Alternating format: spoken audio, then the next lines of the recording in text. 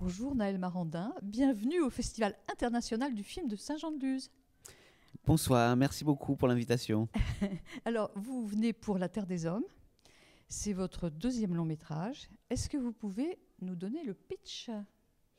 Alors, La Terre des Hommes, c'est l'histoire d'une jeune femme, c'est plutôt l'histoire d'un couple, mais on suit Constance, qui est la fille d'un éleveur bovin, et avec son mec, son futur mari, elle voudrait reprendre l'exploitation de son père. Mais pour ça, ils ont besoin de fonds, de financement, de soutien. Et donc, ils vont se tourner vers les différentes structures d'aide du monde agricole. Et en faisant ça, ils rentrent dans le monde du pouvoir et de l'argent de cette filière. Et elle va en découvrir à ses dépens toute la violence. Comment vous est venue l'idée de ce film ? Le point de départ du film, c'était il y a presque 10 ans maintenant. Je me suis retrouvé pour un autre projet à filmer dans un marché aux bestiaux. Et j'ai tout de suite été fasciné par cet endroit, par ce marché, par l'énergie qui se dégageait de cet endroit, par la théâtralité du lieu, par le bruit incroyable de ces centaines de bêtes qui viennent sur un ring qui ressemble à un ring de boxe, être jugées, jaugées, évaluées par des éleveurs.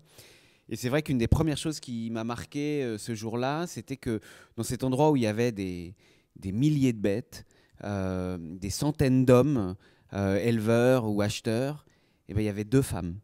Il y avait la vendeuse de la buvette, la serveuse de la buvette et la secrétaire de l'administration. Et c'est vrai que ça m'a tout de suite interpellé. Et ensuite, dans les années qui ont suivi, je me suis intéressé à ce milieu. J'ai rencontré des éleveurs.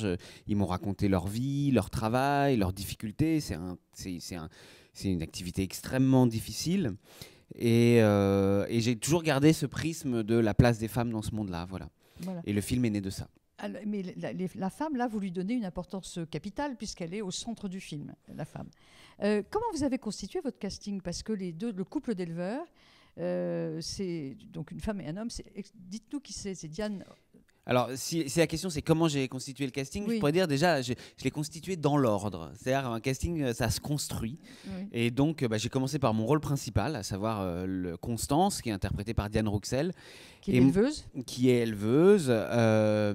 Qui, même dans ce milieu-là, on pourrait dire, elle est fille d'éleveuse. Parce qu'elle existe plus par sa filiation que par elle-même. Et j'avais l'idée dès l'écriture d'une jeune femme qui serait assez frêle physiquement, parce que j'avais envie du contraste par rapport aux bêtes qui font des centaines de kilos, voire il y a une scène dans le film où elle est face à un taureau qui fait 1,5 tonnes. Donc j'avais l'idée de cette relative fragilité physique et d'une immense force psychologique, intellectuelle, émotionnelle. Et donc je cherchais ce contraste-là. Et c'est vrai qu'en rencontrant Diane Rouxel, ça s'est imposé assez vite. J'ai trouvé chez elle exactement ce contraste que je cherchais. Après, il s'agissait de trouver son antagoniste, c'est-à-dire qui est le personnage qui est joué par Djalil Lesper. Et une des choses qui m'a amené à Djalil, il y a 2 choses qui m'ont amené à lui, au-delà du fait que je pense que c'est un grand acteur. S'il y avait son physique, il a quelque chose d'imposant. J'avais cette idée d'un homme qui travaille avec son corps, avec ses bras, et qui en a le physique. Mais surtout, chez Djalil, il y a quelque chose qui me fascine pas mal, c'est l'immense sympathie qu'il suscite. Quand on le voit, dans mon film, quand on le croise au supermarché, on se dit que c'est vraiment un chic type. On a envie de l'aimer. Enfin, à chaque fois que je vois un film avec lui, il suscite une sympathie immense. Et donc, total contre-emploi presque, là. On ne va pas tout dire, non. Mais effectivement, moi, ce qui m'intéressait là, c'était qu'il suscite beaucoup de sympathie. Ensuite, il y avait le compagnon de Constance. C'est en Finnegan Oldfield que je l'ai trouvé. Ça a été un casting plus long parce que j'ai mis du temps à rencontrer Finnegan. j'avais envie, ce personnage-là, c'est le personnage d'un jeune homme qui est aimant, qui est attentionné, qui met pas sa virilité dans son caleçon, et, euh, et cette force tranquille, cette douceur-là, je l'ai trouvée chez Finnegan. Enfin, en tout cas, Finnegan arrivait à être extrêmement convaincant là-dedans. Et après, la dernière pièce de ce casting, c'est Olivier Gourmet, qui a une place un peu particulière parce que d'une certaine manière, à un moment de la vie du film, de la préparation du film, en fait, on n'avait pas assez d'argent pour faire le film. Le film s'arrêtait, on ne pouvait pas le faire. Et c'est l'arrivée d'Olivier qui a débloqué les choses avec un truc assez magique qui est que Olivier, il a grandi sur une ferme. Son père était maquignon, son frère a repris cette ferme. Donc, en fait, il connaissait extrêmement bien ce monde-là et ça a été un atout formidable pour le film. Une petite anecdote de tournage, la scène la plus heureuse ou la plus difficile, enfin une anecdote. Oh mais il n'y en a pas une, il y en a plein. Alors je vais vous en donner quelques-unes, puis vous choisirez. Une. Vous choisirez. Vous avez droit à une. Oh là là, les anecdotes du tournage.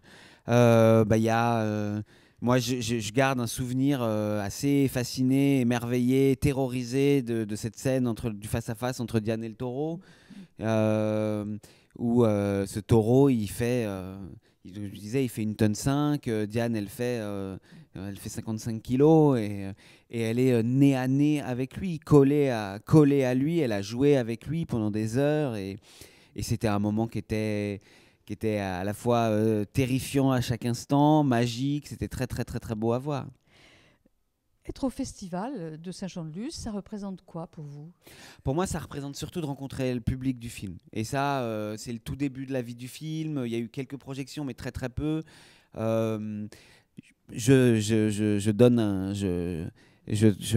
révèle un secret, la projection est en cours là, donc j'attends avec impatience le débat après. Et pour moi, c'est surtout ça, c'est de partager ces années, ces mois de travail avec le public, avec les gens pour qui j'ai fait le film et de pouvoir en parler avec eux. Mais justement, le film est en salle, c'est formidable ça, en salle avec du public sur un grand écran. C'est vrai qu'il y a un moment où on n'y a pas cru, hein. Enfin, il y a eu vraiment, sur la fin du film, moi, je me suis senti extrêmement chanceux cette année parce que le confinement est arrivé sur la toute fin de la fabrication du film. Donc en fait, le film était plus en danger. Je savais que on est parti, on s'est confiné. Je savais que le confinement terminé, que ça dure 2 semaines ou 3 mois, le film serait fini derrière.